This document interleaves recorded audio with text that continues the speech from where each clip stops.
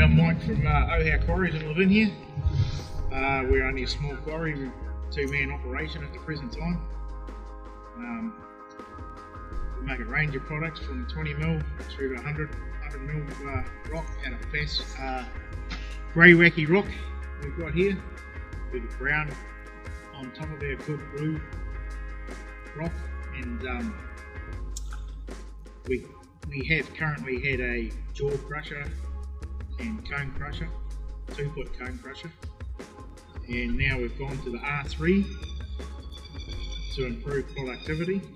And being mobile, we can take the crusher to the metal now. We've been carting metal to the crusher for years, so economics, it's a lot better.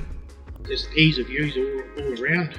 Yeah, easy screen change, mat changes for them, easy to adjust the crusher, blow bars, easy to change.